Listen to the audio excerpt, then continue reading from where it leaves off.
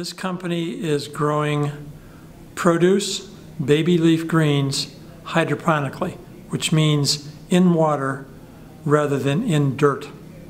The produce growing industry in the United States of America, which is a very traditional, commodity-based, transactional industry, is undergoing a transformation. That started roughly 5+ years ago.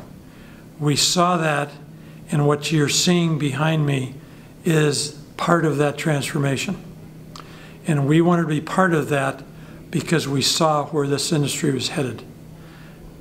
So we are growing at commercial scale for retailers and consumers on the basis of 2 or 3 key components. One is we want to grow the best plant possible for consumers.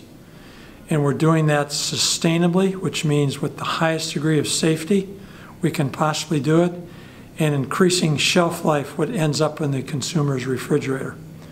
And so one statement we can make that is 100% factual is for retailers and consumers, this product from the seed to you're in my refrigerator will never touch human hands.